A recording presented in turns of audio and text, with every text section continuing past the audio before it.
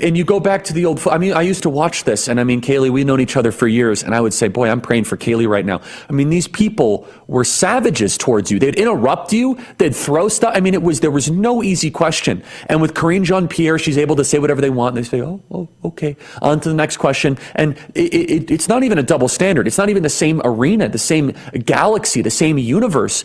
I mean, but it also goes to show how talented you were. I think you were one of the best press secretaries in American history, if not the best, because people have to understand the time of which Kaylee was press secretary was the most, it was high stakes beyond, and it was confusion galore and people just constantly spinning things for their own ideological and political agenda.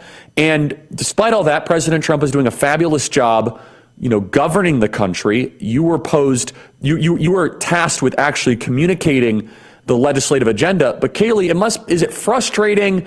Is it funny? Is it how you see how this current press secretary is treated? You must say, this is not even the same job. It's sad. And at times when the stakes are elevated, it's, I would say it creates a lot of anger in me. And here's what I mean by that. I'm not a person who's quick to anger by any stretch of the imagination. You can say pretty much anything I disagree with. Don't get angry.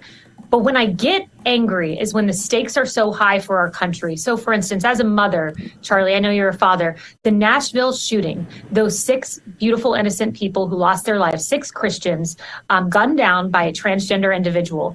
When I watched the press briefings that week, Karine Jean-Pierre used the word transgender and fight in the same sentence. Multiple times she talked about transgender rights. Not one time did Karine Jean-Pierre or anyone in the administration say the word Christian.